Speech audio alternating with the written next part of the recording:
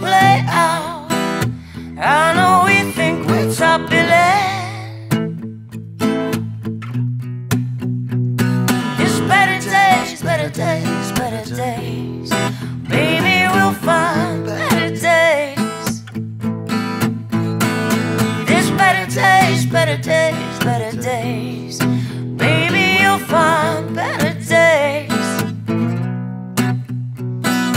When the whimper dies and a wild river rises, no man can dam the tide or hold it back, for got to take its time. Those big black open skies all the while are calling out for better days. Baby, don't go looking.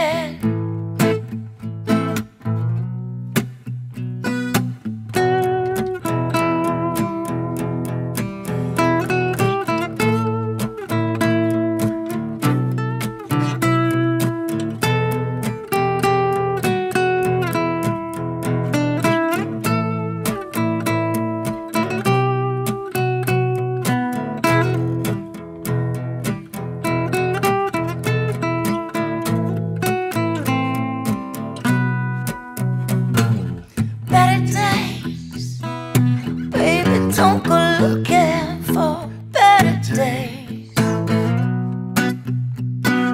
Fate's in our way, but I know we'll be good, God willing. There's better days, better days, better days. Baby, we'll find better days. There's better days, better days, better days. Baby, you'll find better days.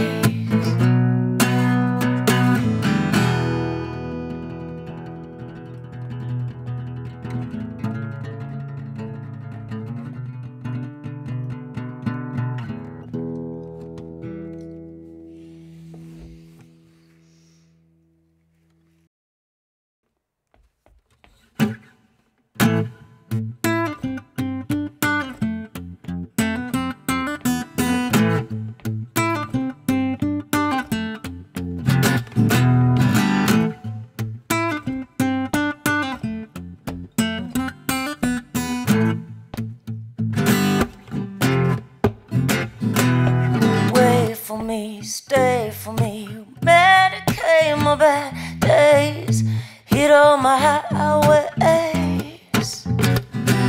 Speed for me, bleed for me, steal me away from all the bad guys, 'cause I'm nice. Down here on the Bowery, the city's got me feeling high, got me where you want me, in your midnight eye. Always remember, honey, when you need a ride. Got me going, got me running wild. 'Cause you taste just like New York before a storm takes hold. You race like you were high and all. I'm alone, but I bust my lips on yours. How sweet the night is dark enough, we're only seeing stars. Made for me, come back, babe. Leaving off in the heart of me every time you go. Can't keep my eyes on the road. I'm awake and wanting, but take something. Let it be you. Yeah. You taste just like New York before a storm takes hold. You race like you were high and all. I'm alone, but I bust my lips on yours. How sweet the night is dark enough, we're only seeing stars. You taste just like New York.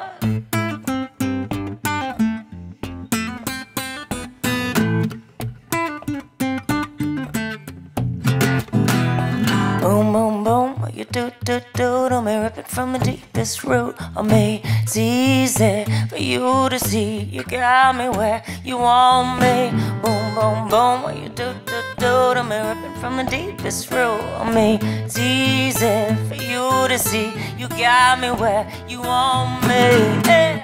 You taste just like New York before a storm takes hold. You race like you are high and on. I'm alone, but yeah, I bust my lips on yours. How sweet the night is dark enough, we're only seeing stars. You taste just like New York. You taste just like New York. You taste just like New York. And I'm alone, but yeah, I bust my lips on yours. How sweet the night is dark enough, we're only seeing stars.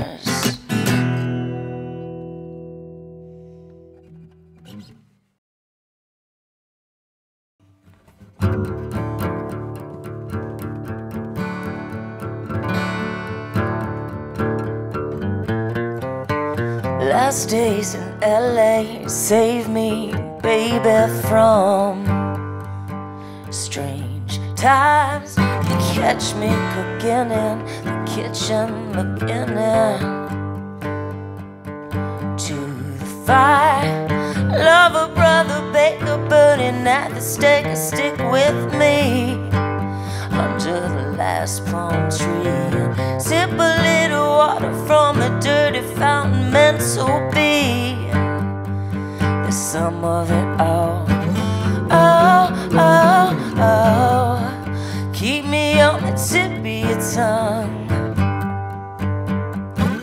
Oh, oh, oh, it's 1:03 in the sun. You don't know what you want or what you got when it is hot. It seems to make you so down low. You don't know what you want or how to stop when it is not what you've seen in me before. But I blame it on the sun. Yeah, I blame it on the sun.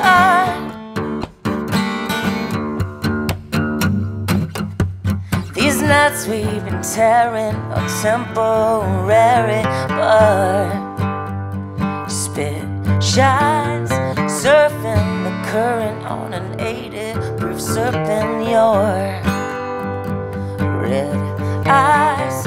Love a brother, radar, hot rider, souped up to the nines. Sitting on blocks and every elevator in the city says it's going up when it's on the rocks. Oh, oh, oh, keep me on the tip of your tongue. Oh, oh, oh, it's 1:03 in the sun. You don't know what you want or what you got when it is hot. It seems to make you so damn slow. You don't know what you got or how to stop when it is not what you've seen in me before. But I blame it on the sun. Yeah, I blame it on the sun. Yeah, I blame it on the sun. I blame it on the sun.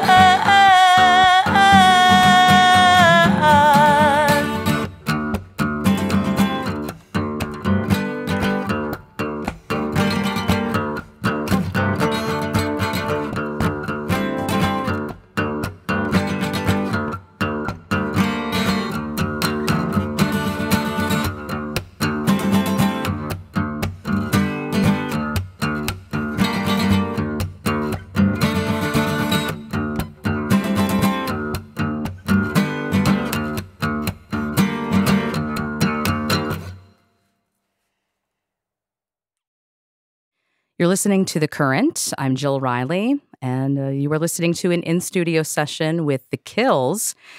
And in addition to the music, we're going to have a conversation as well about the new record, and the new record is called God Games.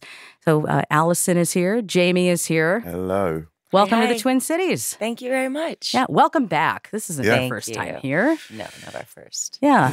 Familiar. Yeah. What is it about Minneapolis that do you like think, oh yeah, we're gonna have a good crowd, we're gonna have a good show? I mean, First Ave is one of my all-time favorite venues to play in the Yeah. world. You know, so it's always very And exciting 7th Street to come. entry, just wonderful Yeah. play. I mean, I don't know. As soon as we read Minneapolis on the tour schedule, I just remember these shows. They're also just the vibe is great here. Yeah. Well, we're glad to have you back. Glad to be talking about a new record, God Games. So now you're on tour now. Your last tour would have been like, I just like to call it the before times. It was in Yeah. the before times. Yeah. Now, how far into, when it was the before times, you got off your tour, how long was it before you kind of felt like the creative vibe It was coming? impeccably timed. Yeah? We finished touring in about November 2019. Had a little break. I took a load off, and then all of a sudden, And then the Patty D. P Diddy happened. Yeah. Yeah. And that was that. Now, did you feel like getting to work on a record, or were you like, hey, we have some time, and, maybe you felt like maybe challenged to kind of really throw yourself into it? I felt totally freaked out by what was going on in the Yeah. world. It was not really thoughts like that, like, yay, I have time. I don't like having time. It's not, But we'd already started writing, and we wrote during it. We wrote after. I feel like for me, like when things started to lighten up a bit, so did my creative process started flowing a lot more. And I wasn't just worried about my whole family dying. Right. Stuff like that's a little distracting for me. So, did you just fix my hair? Yeah, it was doing a loop. That was very sweet. That is a partnership. Creatively, friends, all of it. Hairdresser. But yeah, it just felt so good when we could finally go into the studio. And we were ready. We had everything written. We were ready to go. So it was a really enjoyable experience once we got in demoed, there. didn't we? We demoed like a couple of songs before, as soon as we finished touring. And we were kind of excited about it. And then all that rubbish happened. And you just couldn't help but have to reassess what you're doing. It's like, well, I mean, it just seems like madness now when I think back to that time. And I remember just feeling like it was going to be a 2-week problem. And then before long, you've got Mark Ronson showing you how to wash your hands. And it's just like, what is going on? And I need you to Mark, show I me know that. how to wash my hands. Right. But do you know? Do I know? Yeah. Do you know? No. Well, once it was time to get into the studio, was there anything that you felt was different this time around? Were there any like creative boundaries that you knew that you wanted to push? Did you have an intention to try things a little bit differently? For me, I think I'd sort of on Ash and Ice, I was just starting to work out how to run a studio. I was just used to leave that up to other people, and then on this record, I'd really kind of got sort of mastered the software and the studio vibe thing. Okay. And so I kind of had more power in that sense to be able to realize what was in my head. Because before So- you just like had to tell somebody, Yeah. this It's really is hard what I to want you find to do. words Yeah. for sounds. It's difficult. But in a sense, Yeah. because it was that time was so isolated, and I'd kind of got this knowledge of work in a studio, then it kind of became a bit more studio based. The sort of, for me, the music. Yeah.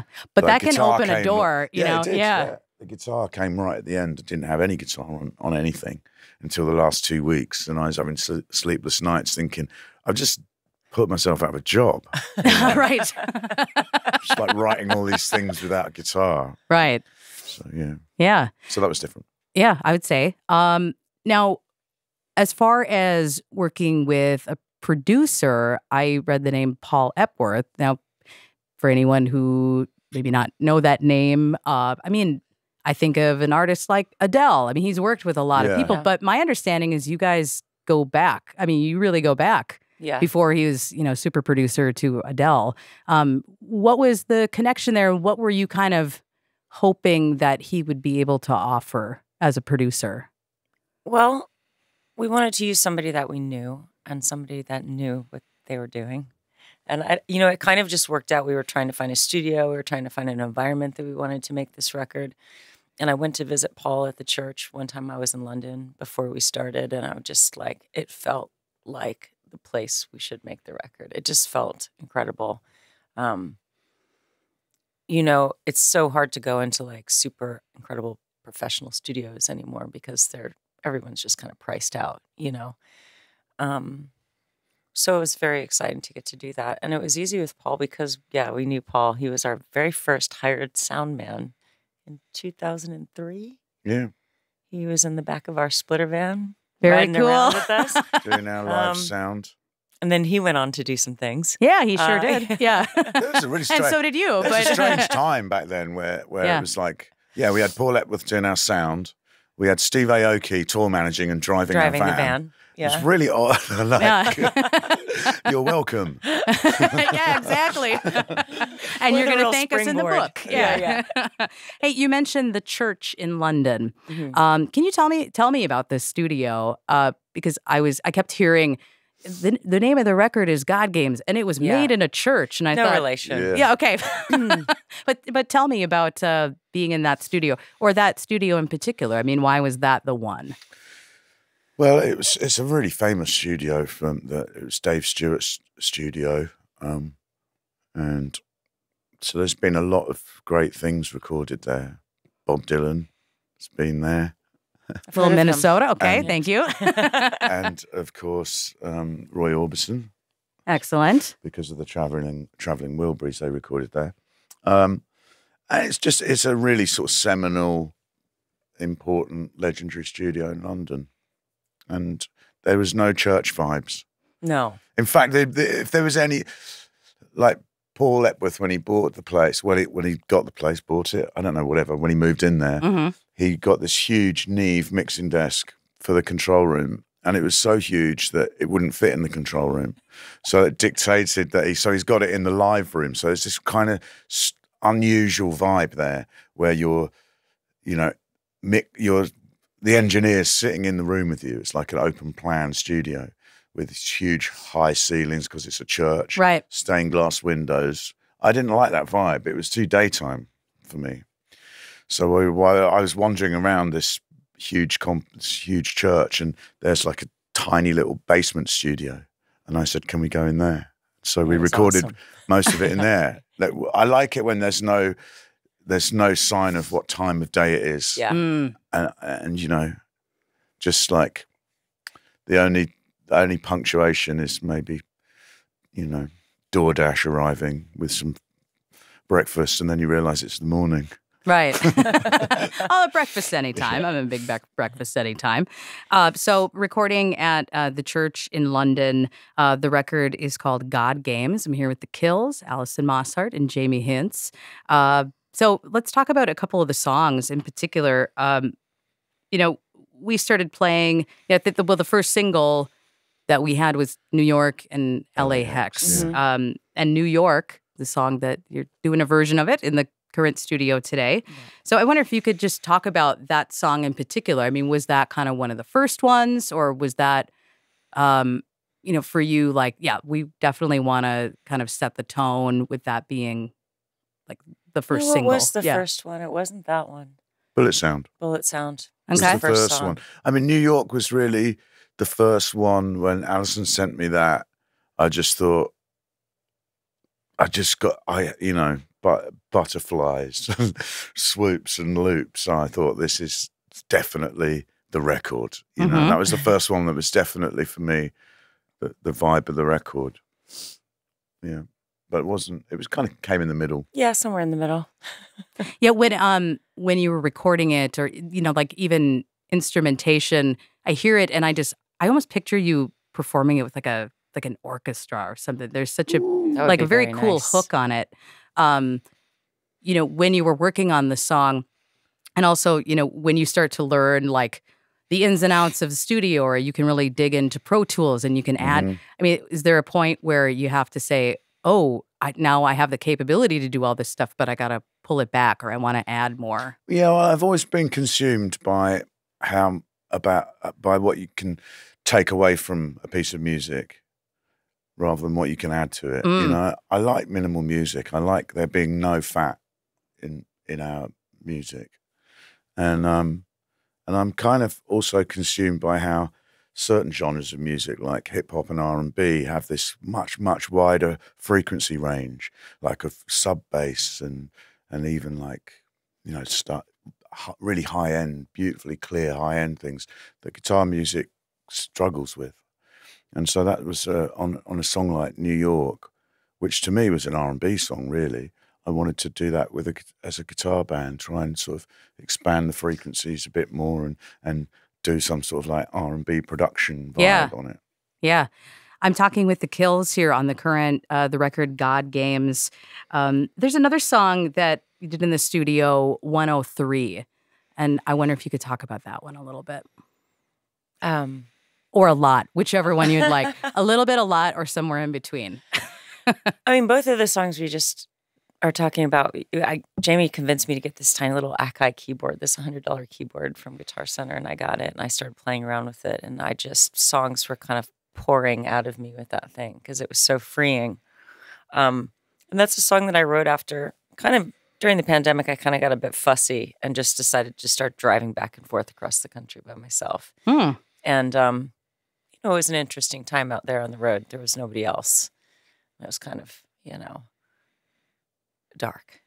And so that song was really inspired by all the different states I went through, the different, every state felt like a country. Everybody was just kind of off axis. It was really spooky and also incredible.